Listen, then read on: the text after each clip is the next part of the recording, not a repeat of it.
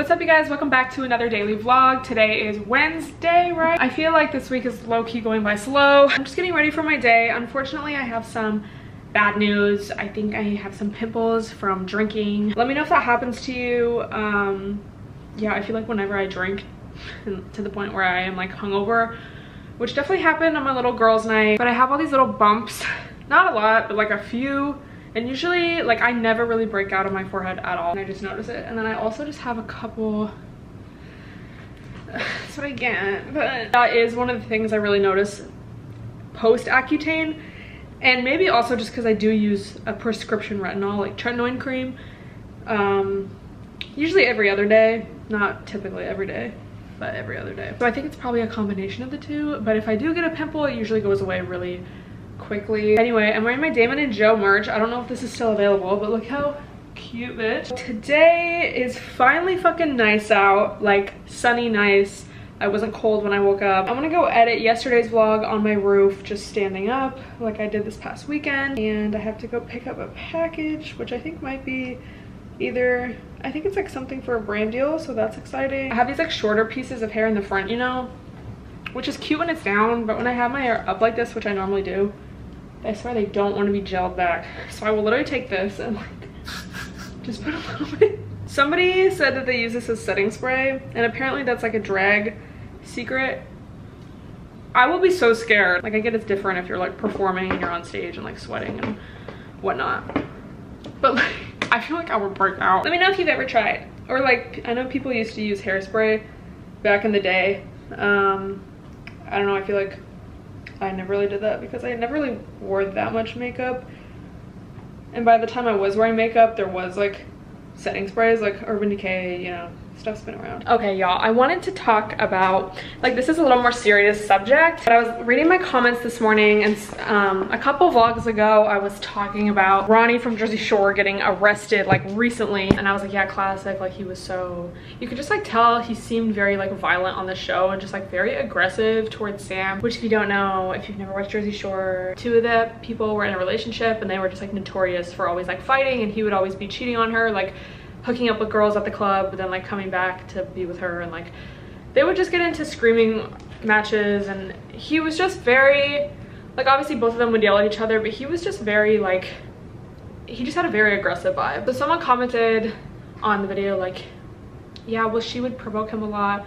They didn't have like a nasty tone or anything, so I'm not like coming for this person, but I feel like this idea is just very normalized, and it's like, well, she, you know, producers said that she was actually like really mean to him, and she would instigate fights, and like she wasn't like just this sweet girl, like she would actually be mean to him back. So we're whipping out our handy dandy Inside the Minds of an Angry and Controlling Men workbook. I recommend, if you are around men in any capacity, to read this book, because even if maybe you don't date men, I feel like a lot of this can still be applied to, like, I don't know, maybe family members or other men. Like, there's a lot of men like this in this world, even if you're not in a relationship with one. So I would just really recommend this book, and I did talk about this on my podcast, but I feel like this is a book you can definitely come back to.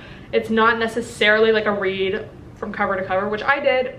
You can obviously do, like, you should, but you can really come back to this book. So especially if you do date men, like, I would recommend getting this, because if you see some red flags, you can like look them up. So there's a couple things. I literally was looking through this morning. So myth number 14, there are just as many abusive women as abusive men. There certainly are some women who treat their male partners badly, berating them, calling them names, attempting to control them. The negative impact on these men's lives can be considerable, but do we see men whose self-esteem is gradually destroyed through this process?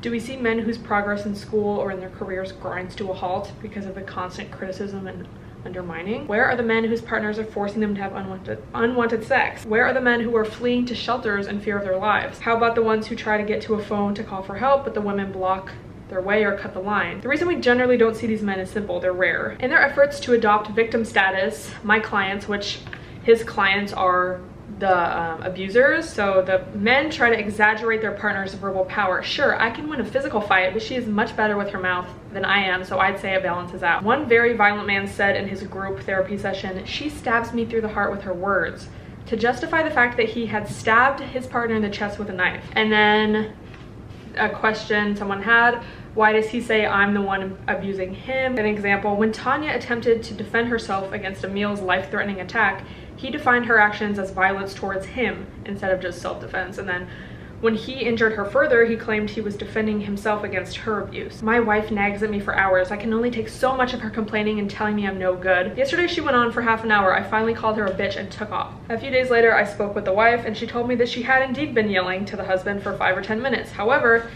he failed to tell me that he had launched a verbal assault when she first woke up that morning and had continued berating her all day. He totally dominates arguments. He repeats himself like a broken record. He calls me a bitch 10 times a day. She finally had reached her limit and began standing up for herself forcefully, and that's when he stormed out. Why does he think she is the one who has been doing all the yelling and complaining? Because in his mind, she's supposed to be listening and not talking. And you can just like really see this throughout the show. Like obviously it's kind of like downplayed because it's not like they're gonna like show domestic violence or anything on an MTV show, even though it's like you could kind of argue that it is in some ways. But you just notice like whenever he would get in fights with other women, like I remember first episode of season 3, he comes down to like start yelling at Dina and he's just like yelling at her, doesn't let her get a word in. He's like, this is my house, you don't come into my house. And then he's like, I'm talking, I'm not done, I'm talking. And it's like typically always towards the women in the house, including his girlfriend. Abusers externalize responsibility for their actions, believing that their partners make them behave in abusive ways. So like, well, she's pushing his buttons. It's like, if he wasn't abusive, he wouldn't react like that at all. Each of my clients predictably use some variation of the following lines. She knows how to push my buttons. She pushed me too far. There's only so much a man can take. You expect me to just let her walk all over me. What would you do? She wanted me to go off and she knows how to make it happen. When I ask them to describe their verbal or physical assaults in detail, they leap back to justifying. If a man is abusive, of course he's going to deny it, partly to protect himself and partly because his perceptions are distorted. If he were ready to accept responsibility for his actions in relationships, he wouldn't be abusive. You just kind of get like a vibe of this book, and then also just like why I feel like a statement like that is kind of like just not true. And it's like now, especially with Jersey Shore, it's like we see this man has a pattern of domestic violence and like abuse in his relationships with women. So it's kind of like, yeah, she had to leave him and she had to like end it, you know? Y'all should definitely read this, even if you're like, I've never experienced that. It's like, it's good just to spot the signs anyway, because you never know, and knowledge is power. It also does talk about like alcohol abuse and drug abuse in this. I feel like that also really goes into that whole situation on Jersey Shore. Anyway, I would love to do a deep dive. I would love to write a book about like using that as an example. I don't know, I think that's why it's so fascinating to me. Anyway, so I'm gonna like go edit on my roof right now. I'm gonna put on extra SPF. This is the one I'm using today. I do feel like I don't like this one under makeup, so I do try to wear it on days I'm not wearing makeup. It is a zinc based one, but if I am wearing makeup, I do feel like this, what is it, just more of like a cream finish, like, you know, it's like this and not droplets.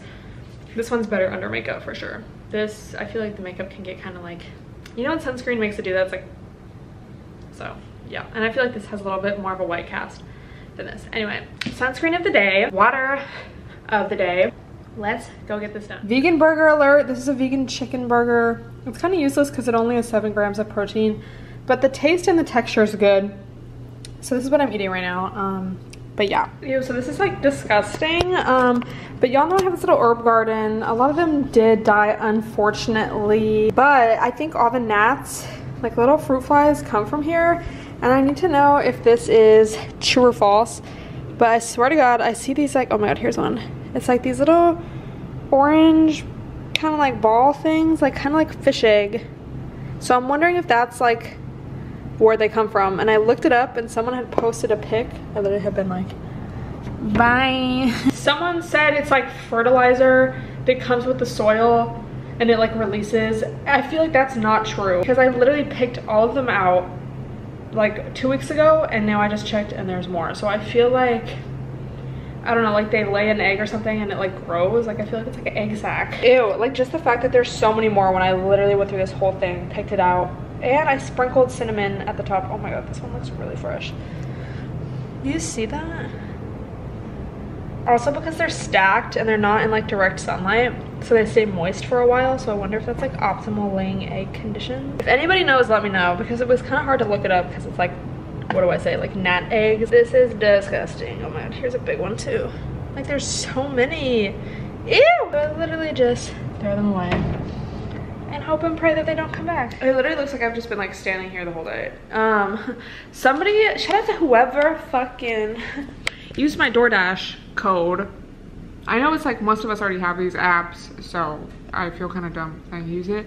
But sometimes I'll get someone that uses it and then I get $20 off my order. I kind of want like, this is what I tweeted the other day too. It's like I kind of want a salad, but like, I don't know. I feel like when I want a salad, I don't want a lot of the salads that places offer. Like, I don't like when salads have like candied nuts and like every dairy cheese you can imagine and like just all this extra stuff. Like, I literally just want the greens and like vegetables.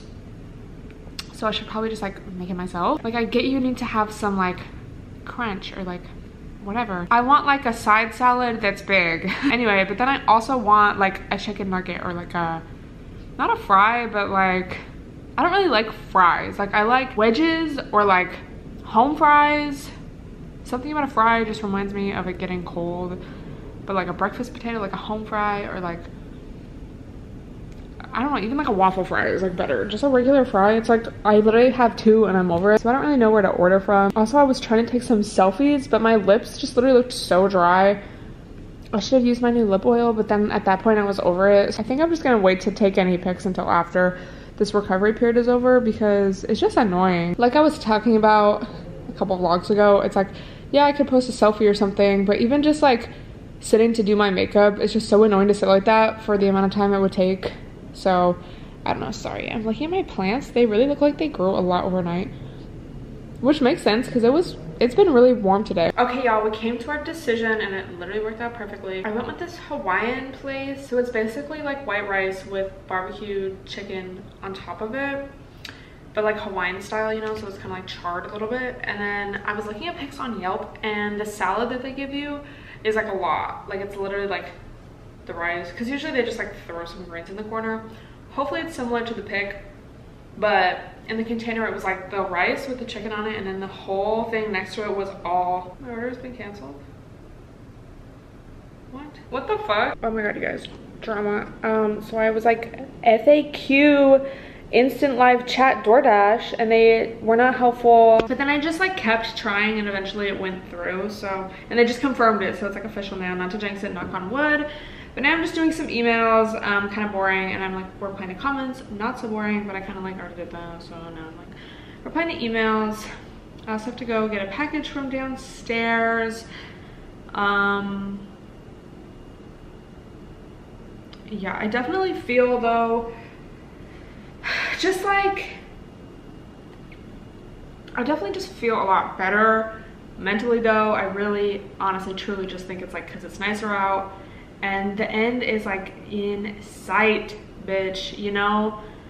It's like so soon that I'll get to be able to go back to my regular routine. So I'm just like excited. I don't know. It's just like, I don't know. I feel like the seasons are starting to change more. Like, it's starting to feel like summer.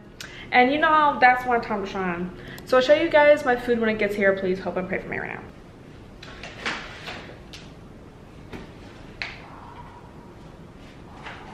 now. Unboxing haul. What the heck? Not as much as I thought. Oh. When I went to get my package, this guy was like, have a good day. He wasn't actually creepy about it, but I think it's because my nipples are out. Okay, so this is the vibe. I don't think I was like scammed, because this was, shout out to the person who, you know, sauce, used my code. This is a good time. Let me taste test. Oh my god, bitch. Yay!